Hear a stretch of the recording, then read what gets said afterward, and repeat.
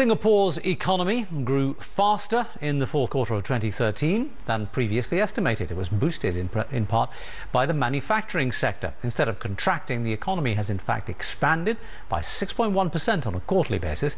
For the full year, growth was at 4.1%, also better than forecast.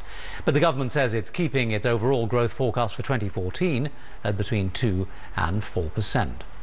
Well, earlier I asked Leon Perera of Spire Research for his view on today's figures. Well, the GDP growth of 4.1% is at the higher end of the expectations band.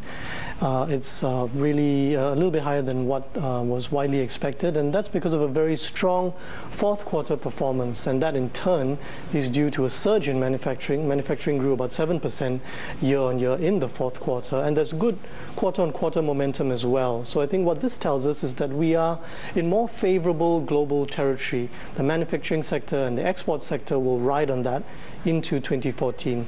But the non-oil domestic export numbers we had only a few days ago were not anywhere near so positive.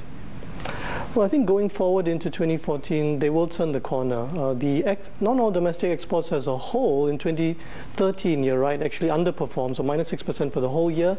Recent figures have not pointed to the full potential. I think if we go forward into 2014 as a result of the US recovery, which is broad-based and well-grounded, some upward trend in the northern European countries where a lot of exports from Singapore are going, and not too much of a slowdown from China, we expect that there is a lot of room for those exports to grow. And if you look at the manufacturing sector, which is a big driver of non-oil domestic exports, Spire is forecasting 5% growth, up from 1.7% last year. Do you go along with that?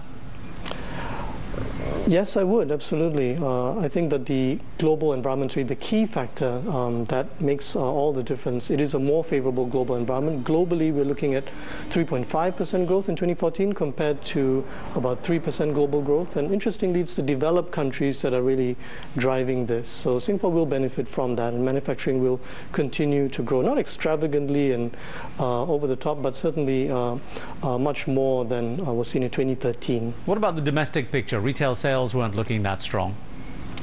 Well, the domestic side will be a mixed bag. Wholesale, I think, will still see some momentum. The wholesale sector, the trading sector, basically was one of the star performing sectors in 2013, and that will continue to ride off a more favorable global environment. But retail will be muted, that's true. And I think that's a function of the outlook for tourism. Growth in tourism is slowing down in terms of inbound visitors as well as in terms of receipts, and that's really because most of our tourists coming into Singapore from our regional neighbors, from China, India, Indonesia and so on, and these countries in general are seeing a slightly slower rate of growth in 2014 compared to what they saw in 2013, particularly in China. So that will lead to a slow tourism-related sector growth. And what of potential harm from the tapering of QE in the United States? Well, that will affect the financial services sector to some extent. Part of financial services, of course, is fund management, and we will see a pullback of some funds away from Asia towards the US as a result of an appreciating US dollar, which is due to tapering and all the effects that are attendant on that. So that will affect the offshore portion of financial services. Financial services, of course, will also suffer, I should say, from a somewhat slower property market due to cooling measures, because property loans are obviously a big part of that. So that will have some drag on financial services growth.